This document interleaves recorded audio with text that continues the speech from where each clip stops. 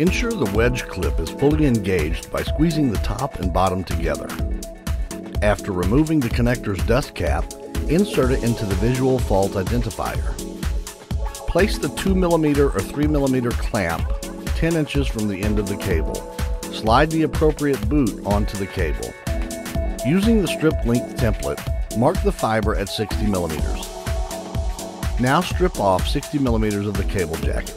Using the strip length template, mark the fiber at two locations, 25mm for the first mark, and secondly, the connector mark of 15.5mm for an SC-ST connector, or 11.5mm for an LC connector.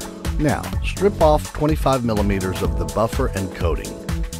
Clean the stripped fiber to remove any coating elements. Set the fiber onto the cleaver so that the coating's edge is between the 10mm and the 11mm marks. Now, cleave the fiber. Insert the cleaved fiber into the rear of the connector until the mark on the fiber aligns with the rear edge of the connector and the wedge clip's red glow dims. Push the fiber toward the connector to make a slight bend. Squeeze both sides of the wedge clip to activate the splice, then remove the wedge clip. Remove the VFI and reinstall the dust cap. Divide the Kevlar evenly on both sides, then screw the boot on halfway. Trim the excess Kevlar using the Kevlar scissors.